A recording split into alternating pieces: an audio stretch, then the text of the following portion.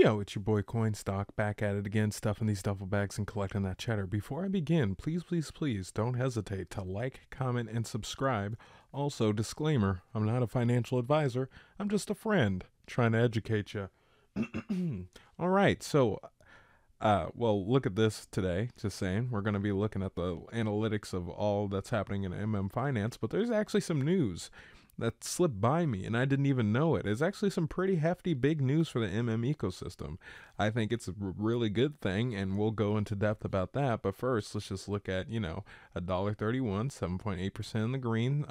It was at $1.34 for MMF, but the circulating supply, total supply, max supply. So we just experienced an all-time high with Finance.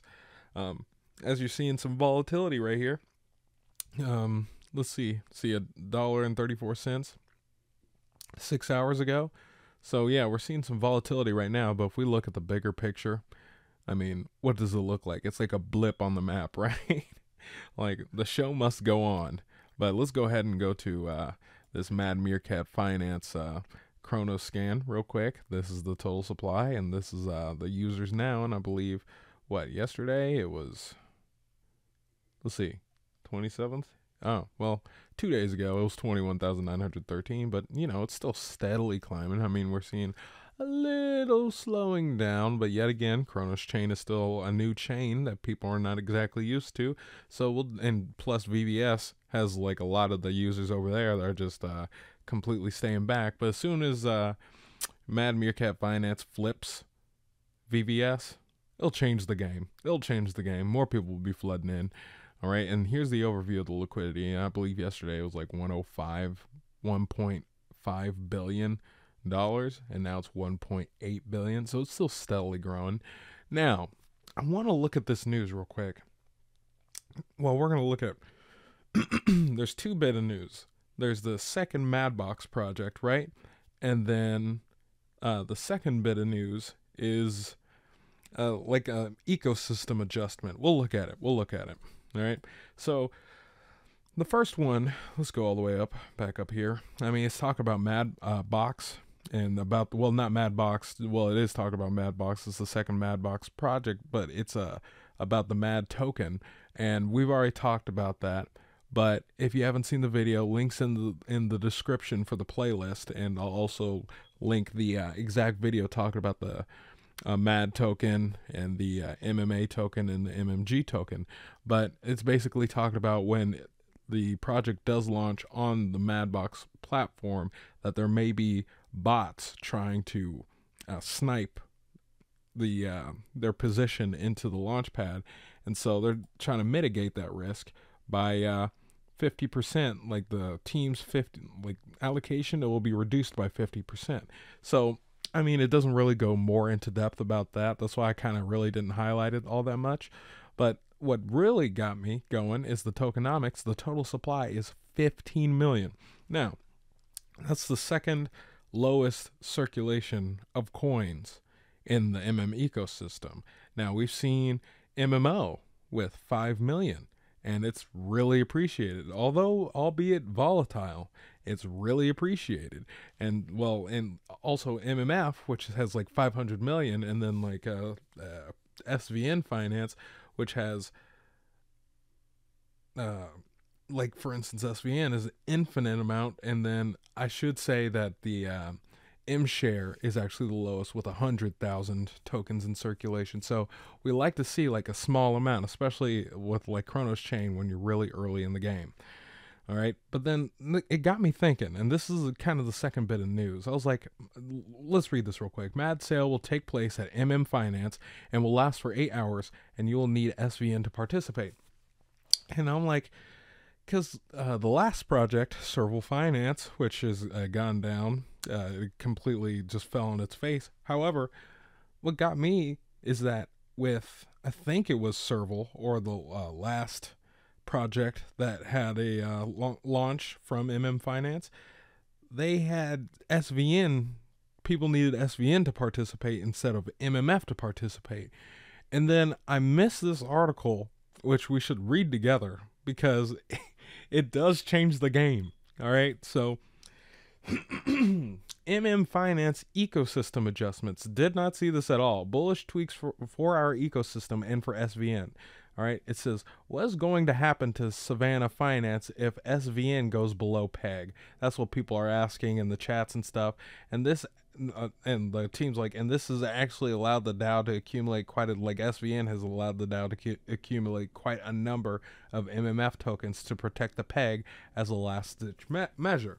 So people, what they're doing, excuse me, people, what they're doing with these Launchpad projects is that, for instance, let's say that they have positions in SVN or MShare, but there's a project that's launching on Finance. They have to take out their, if they want to, they probably will, SVN and MShare, and they bring it into the Finance where it's burned. So it makes the price action of MShare and SVN weaker, right? So they're trying to figure out a way how to keep SVN strong and keep MShare strong, but also get MMF to still have deep liquidity, keep utilizing it, and they found a solution. Oh, let's see. They talk about like, why is SVN token rapidly heading towards peg? And the team says it is important for SVN holders to realize that MMF token is still the main Launchpad token. So don't forget that. They're like, we generally see Launchpad commitments close to 30 mil USD in MMF tokens. And this generally explains why SVN and MShare tends to have weak price action leading up to Launchpad. Most users simply need MMF tokens for the Launchpad and hence sell ahead of the Launchpad. Launchpads generally provide a strong platform for the average MMF investor to make over a 200% return within that one event, and hence it is only sensible for them to participate in Launchpads. This is why funds generally rotate ahead of such events, and weaker SVN and MShare tokens are to be expected. So what it's saying here is that there's an expected Launchpad project, right? Now, everybody needs MMF to participate in the Launchpad. So what people do is sell their MShare and their SVN to make gains, like percentages over MMF. So that seems like a bit of a problem for SVN and MShare, which, you know, it's pumping out like a MMF equivalent, right? So usage of SVN token as a Launchpad token, and there's all this. I just want to read this. Today, we are excited to announce the impending use of SVN token as a Launchpad token. The reason why it is feasible to use SVN token as a Launchpad token now is largely because capital and liquidity has been locked in places which most need it, right? And it's like more utilities for the SVN token. As it stands, the SVN token already has utility in the ETF ecosystem where SVN token can already be used to purchase bonds. So it already adds that little extra layer for SVN with the ETF ecosystem. They're like keeping close contact together. However, more critically, other projects have been attracted by the deep liquidity of the SVN token, 80 million USD, and are interested in building on top of our SVN token. We are in discussion with a few projects, and you can expect to see Launchpads that will soon provide further utility for the SVN token. So this right here, very important. Right here, we are in discussion with a few projects, and you can expect to see Launchpads that will soon provide further utility for the SVN token. So Madbox, right? It's launching projects that are utilizing the MMF token, but there are some people that would like to utilize the SVN token in the same aspect as the MMF utility in the Madbox. So we could totally see not only MMF seeing some utility in the ecosystem, but also SVN in the ecosystem.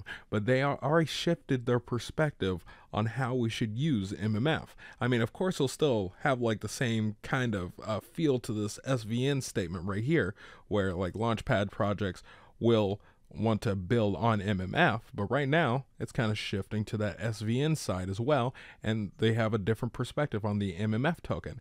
Now, this is the important part of this entire paragraph right here. Today, the MMF token acts as the layer 1 token of our ecosystem, much like how Crow token is used to facilitate building of liquidity on the Cronos chain. The MMF token acts as the L1 token within our ecosystem to build liquidity. Now, that's perfect right there. That sounds like music to my ears, because what that tells me is, like, Ethereum, Ethereum, Crow, BNB, Polygon. They all have an underlying token that brings in liquidity for the entire ecosystem, right? Because it's the gas token, really. It's just the coin. It's really the coin. So what this is, and this is so fresh to me, I've been in DeFi for years, this is so fresh to me right here, is that they're using the MMF token as the underlying project token for the entire ecosystem. Like, it's like a layer 1. It's basically like gas to move around the ecosystem, but it goes further than that because of the Madbox project and what they're doing with SVN too, which is interlocked with the MMF token. It's bringing other Cronos projects in the ecosystem to also join in on the MMF ecosystem. So that's just, there's money going all the way around in this project. This is actually extremely exciting. All right, this statement right here is extremely exciting. There's just so much unlimited potential. But let's continue. Is there anything else? No, that's basically it. So SVN is completely shifting to what MMF is now, which MMF is basically like the Launchpad token, right? But now they're trying to shift it to a layer 1 token, and SVN is becoming the Launchpad token. Oh, I'm excited. I'm excited. That excites me, but what do I know anyway? I'm just keeping you up to date on the down low, but I just want to give you that update, so I guess I'll see you guys later.